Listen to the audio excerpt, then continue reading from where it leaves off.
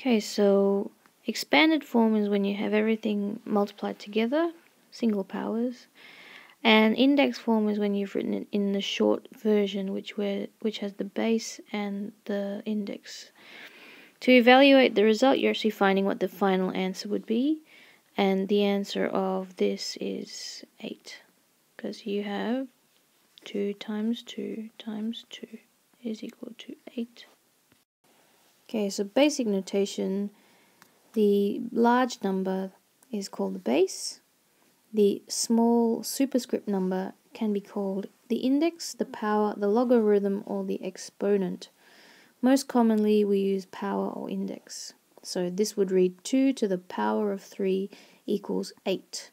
And 8 is just our regular numeral, or we call that a number. Okay, so we're converting from expanded form to index form. So here this is base 2 to the power of 3. And the next one, you've got two bases. You've got the 2's and the 5's.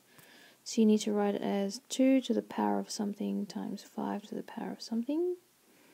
And that power of something is 1, 2, 3 for the 2. And 1, 2, 3, 4 for the 5. To convert from index form to expanded form, you write the base out as many times as the index tells you. So that says 2, so I need to write it out twice, and remember that they multiply together. To do the next one, it's the same idea. That has a base of 3, so I write that 3 out there, and has an index of 4, which means I need to have 4 3's multiplied together. Like so. Okay, so to simplify pronumerals, it's the same process. You look for the base, and you look for how many times that occurs. So you have, in this case, m to the power of 5. Now here you've got two bases, so you've got m to the power of something and p to the power of something.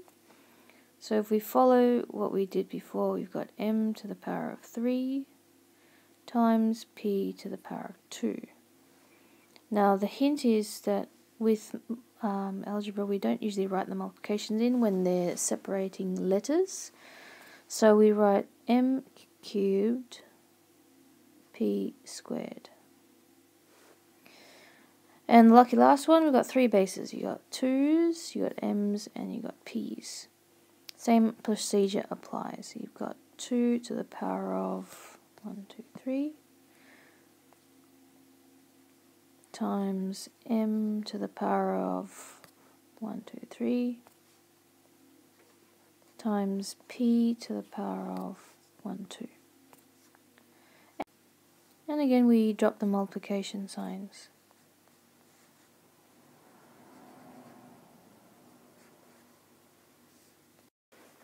Okay, so the next one is using the first index law, which I'll call the multiplicative index law. So this time, if we were to write these out in expanded form first, this would be m times itself 4 times, that's a times, not a v, times m times itself 3 times. And so, if you were to count these up, you'd get 1, 2, 3, 4, 5, 6, 7. So your final answer is m to the power of 7. But the more astute among you will notice that 4 plus 3 equals 7, which means you can go straight from this step to here if you remember to add the indices. So let's do this again over here.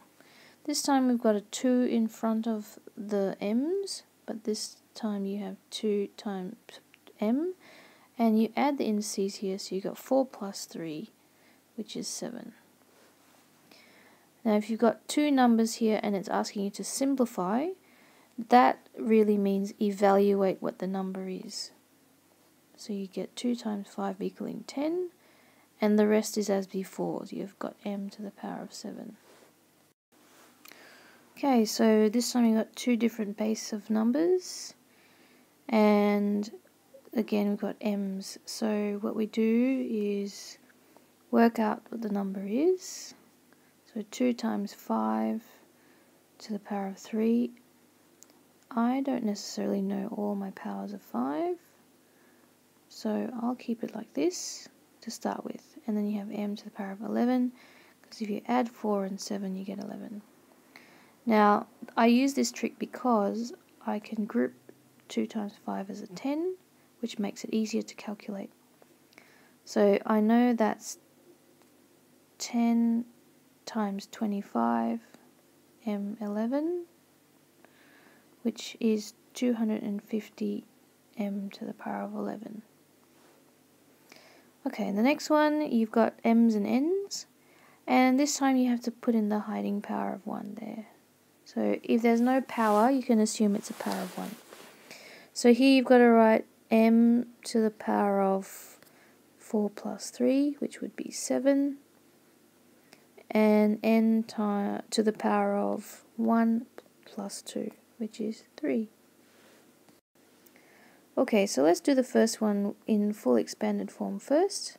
So m to the power of 7 means there is 7 m's multiplied together. 5, 6, 7. And it's all divided by m to the power of 3. So there's 3 m's multiplied together. Now you can see, hopefully, that they cancel, those cancel, and those cancel, which leaves you with m to the power of 4. Once again, the more astute or observant of you will see that 7 take away 3 equals 4. So that's the trick that will work for division. Now if you have numbers involved, you'll still have to apply the regular index laws as before. So that's your m's, simplifying to that.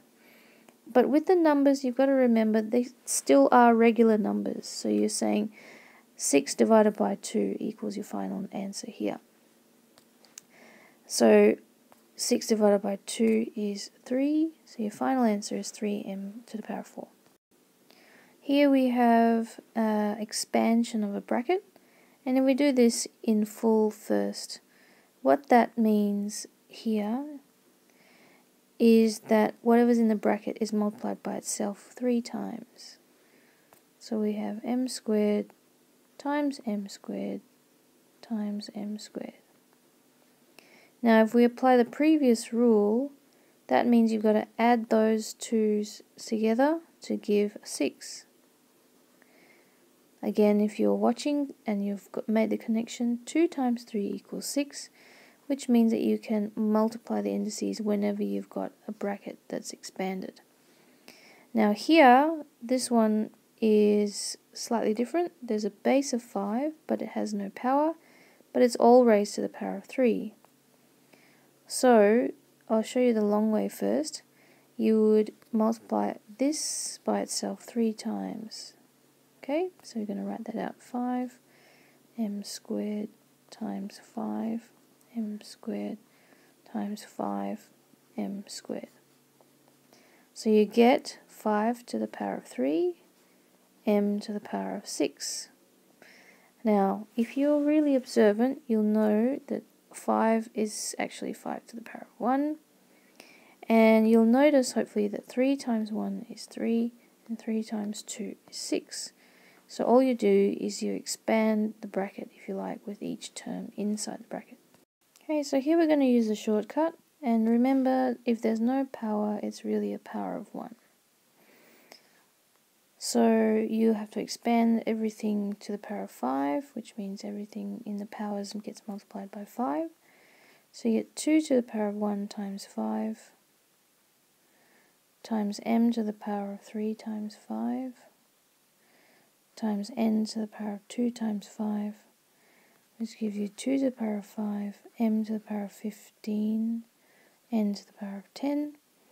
And because we're asking you to simplify, usually we simplify the numbers down. 2 to the power of 5 is actually 32, and that will probably be the biggest power I would be expecting you to evaluate without a calculator.